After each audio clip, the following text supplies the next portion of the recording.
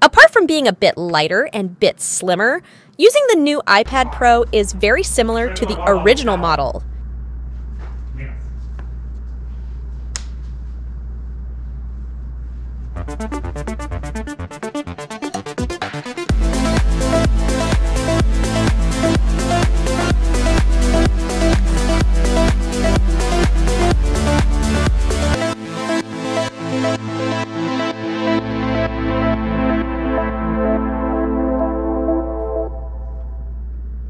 There is a slight and subtle variance in the appearance of colors.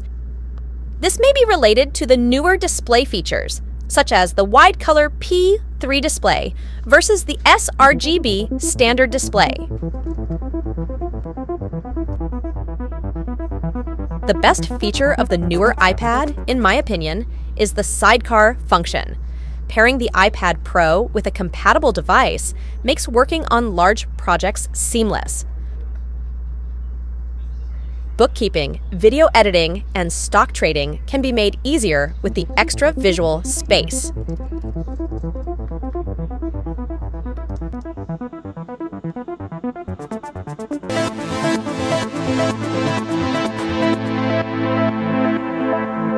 iPad M4 takes clearer photos with better exposure control.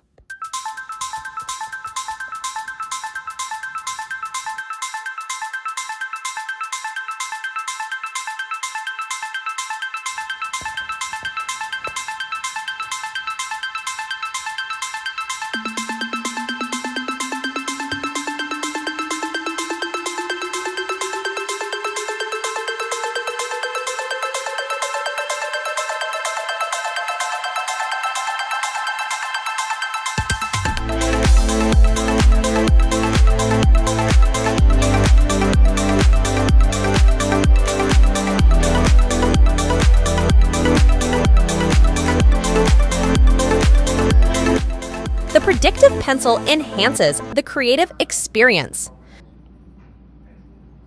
Switching between tools quickly, knowing where your pencil will fall exactly, and the haptic feedback confirmations make for a surprisingly natural feeling human and machine collaboration.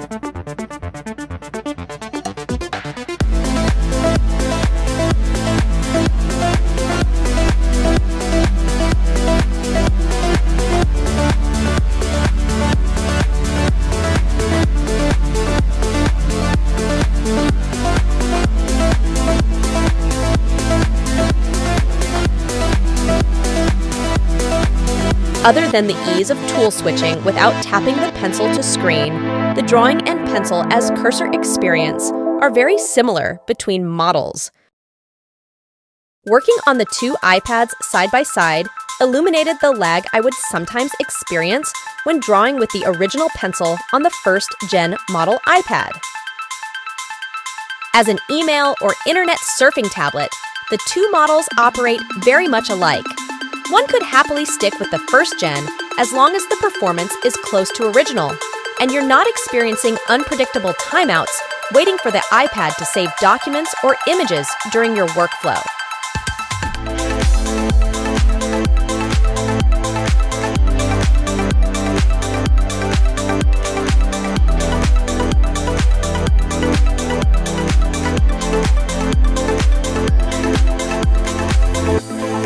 If capacity is a concern, the transition to the M4 iPad may be a good idea, as max capacity is 2 terabytes versus only 256 gigabytes on the first gen.